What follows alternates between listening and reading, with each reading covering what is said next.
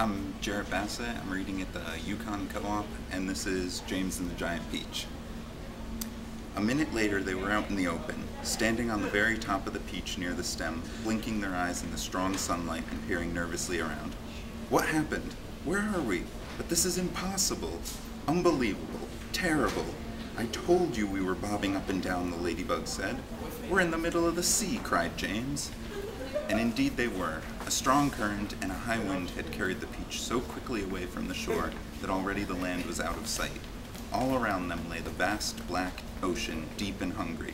Little waves were bibbling against the sides of the beach.